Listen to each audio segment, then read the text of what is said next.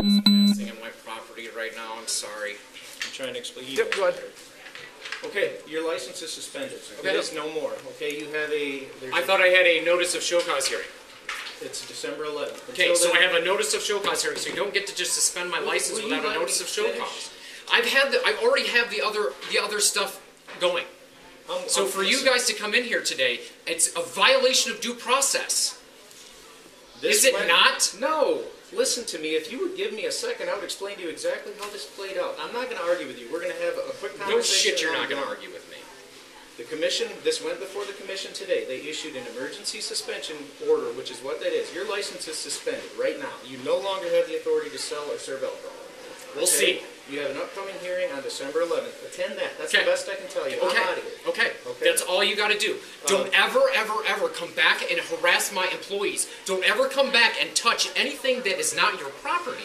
That's what I'm trying to say. Listen, I have people. Let me finish. I'll give you a moment. I'm done listening to all this. Okay. We have the right to inspect your property. You don't get to come in and take things that are not yours. You don't get to grab things off the wall that are not your property. Regardless if they're your license or not, that's my property that you're coming in and harassing my employees. Hi, Kevin. Good.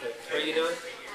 Is there any questions you have? I have absolutely no questions, but I just need you to acknowledge that this is private property. This is a licensed premises under the strength of our This license. is private property. So when you come onto private property without my permission and you harass my employees, this is what's going to happen. I'm sorry, Brad. I don't want this to happen. You clearly do. You've been. I clearly don't. I clearly don't. I've been very, very nice with everybody from the MLCC and everything else. But when I get an emergency phone call that somebody's trying to rip things off of my wall and harassing my employees, you're damn right I'm going to come in here and I'm going to have a problem with it. Watch your cameras. I didn't rip anything off the wall. It doesn't matter. All right, You're on private property, Brad. I just need you to understand that.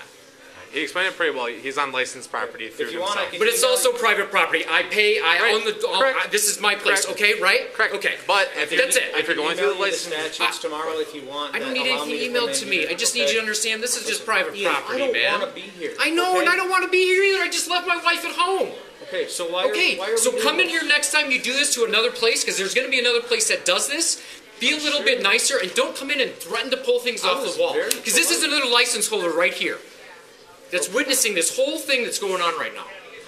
And it's ridiculous. It is ridiculous. And we used to be partners. And I know you don't want to be weaponized against us because we used to be partners in business, right? Now you're coming in here and you're threatening us with fines to fucking put me out of business, Brad.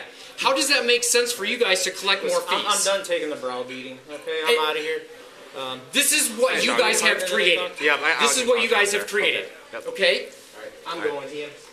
Call the commission if you have issues, okay? You have any questions for me, sir? I don't, as long as he gets out of here and he's not trying to grab shit off the wall anymore. All right, you have a good day. Hey, Joe, I'm sorry you had to be